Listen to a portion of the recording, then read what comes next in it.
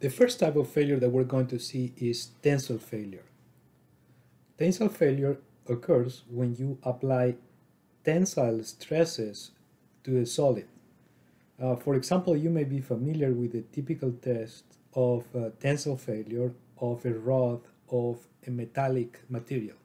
In this type of test, which is called a direct tension test, we apply stresses which produce a tension in the rod, and as we increase that axial stress, in this case negative because we're using the geomechanics convention, the rod is going to extend, and that's also negative because we are applying the geomechanics convention. So we are in the negative quadrant in this case. So as I increase the stresses, the rod is going to extend and is going to reach a maximum value. That maximum stress possible is what is called the tensile strength of the material. And in this case, this is under unconfined conditions. Before we reach the maximum value, we often see a range of elastic deformation. And after that, when it reaches a peak, irrecoverable deformations start to occur. And if we were to continue loading this metallic rod in tension, we will see all irrecoverable deformation. If eventually we unload this rod, then we will have some elastic recovery, but most of the deformation is not going to be recovered. That's what is called a plastic deformation. All right, so this concept is it's very easy to understand, and the test is also easy to picture, but however, it's not that easy to do in rocks. Why? Because in rocks, if you wanted to apply something like that, you will have to shape your rock such that you can pull from the ends. For example, with a metallic rod, you could make a hole in it, put in a screw, or grab it with jaws, and or you could also machine the material so that you can pull it from the ends. But with rocks, that's going to be a lot more difficult. Usually machining a rock is not easy, and machining it like this into this type of shape in order to pull it is not going to be easy either. An alternative to this kind of test could be that you bond the ends of the rock to what you're going to use to pull the rock with, but then if the cement of the bonding strength of your cement is lower than the bonding strength of the rock, then you're not going to be able to break the rock, but you're just going to break the cement. So although you could do this type of test for a rock, it is pretty difficult. Still, you could do this, and if you were to do such a test, similarly to what we did for the metallic rod, you could measure what is the tensile strength of the rock. And this is going to be, again, the maximum stress that the rock can resist in tension. Don't get confused by these two words that sound more or less the same, or they start with the same letters. So one is strength, which is the maximum stress that the material can take, and the other one is just stress. All right, so as you can see from this image, usually rocks are brittle, and what that means is that as soon as we reach the maximum tensile strength, they are going to break, and they are not going to develop plastic strength, at least in tension. In tension, most rocks are very brittle, and as soon as you reach the maximum, then there is no more deformation because the rock is not a continuum anymore. It gets broken. All right, so if we cannot measure this type of direct tensile strength in rocks, what do? Nothing? No, we have an alternative test, which is called the Brazilian test. And in the Brazilian test, what we do is we cut a rock as a cylinder, like this one.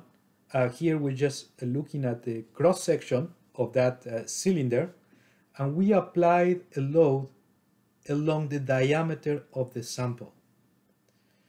If you were to do that, what you're going to produce is a bending of the principal stresses around the rock as the travel goes from one point to the other, trying to take advantage of all the surface possible in order to transfer that load from one point to the other.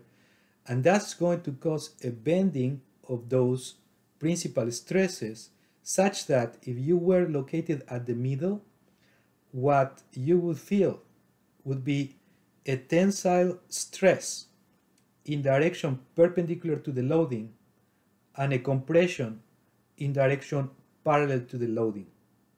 So notice now that this is not a direct tensile strength test because we're applying compression in one direction and tension in the other direction, and also the stresses vary from point to point.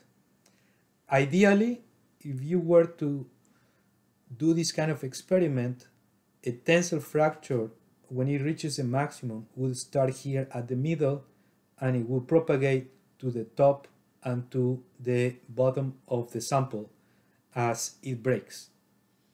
And the way that we process the data now is we need to use this force, but this force is not going to give me directly the tensile strength. So what I have to do is calculate the tensile stress at the point that the failure happens. All right, so in order to get that stress, what we do is we solve the Navier equations of elasticity, and the Navier equation of elasticity, that one with the inverted deltas and the displacement as unknowns, we're not going to do it here, but fortunately someone did that already for us, such that now we just have the equation over here. This is the result.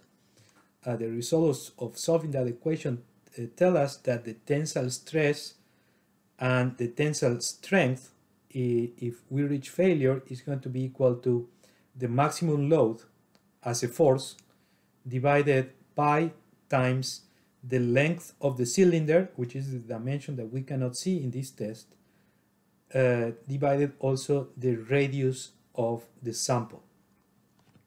Notice that we have a force, we have two lengths, so that's going to give us a unit of stress, which is going to be the tensile stress. Something important to mention here is that the dimension that we are not seeing here, the length of the rock, has to be equal or smaller than the diameter of the rock when we do this kind of test. Otherwise, the application of the load might not be that homogeneous, and this equation might not work that well. All right, but if you carry these tests successfully, then you're going to measure a maximum force as time passes by, and the maximum force, in this case 2084 newtons, that's the one that you're going to use and divide it by this amount in order to calculate the tensile stress. Another variable in this test is the displacement rate. If you remember, what we said in the introductory concepts is that the time scale of loading is important also for rocks. And in this case, we are thinking about relatively fast loading, in which we apply 0.36 millimeters of displacement per second. Usually this results in a test which lasts, as you can see here, less than 1 minute. Depending on your application, also you could change this displacement rate. Okay, one more thing to mention about the tensile strength test is that we could also plot this force or stress as a function of time or of a displacement.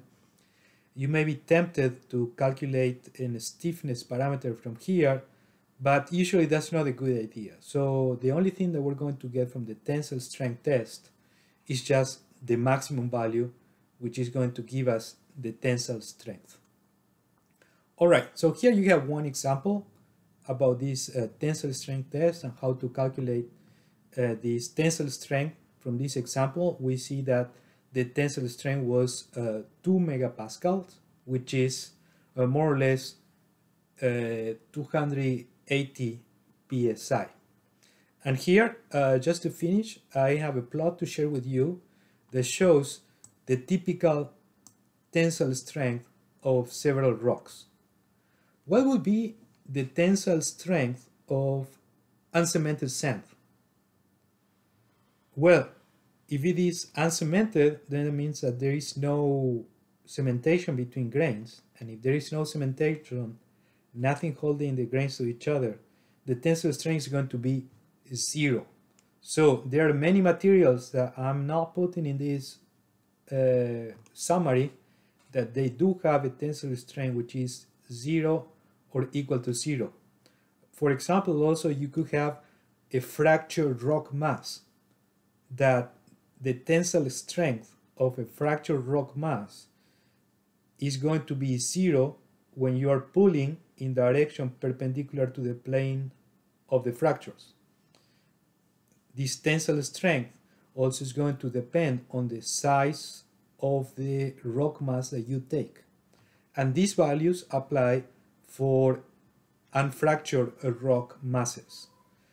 And we can see that usually sedimentary rocks, they have a tensile strength that varies from 0 to some very high values in order of 10 MPa, which is 10 MPa would be about 1500 psi, and it varies with the type of rock. These are just some values, and we also see that in general igneous rocks and metamorphic rocks also they have a very high tensile strength. When you think about the tensile strength, for example, if you imagine or if you try to remember a granite countertop, you will see that rock is quite strong. It's not going to break as I pull it.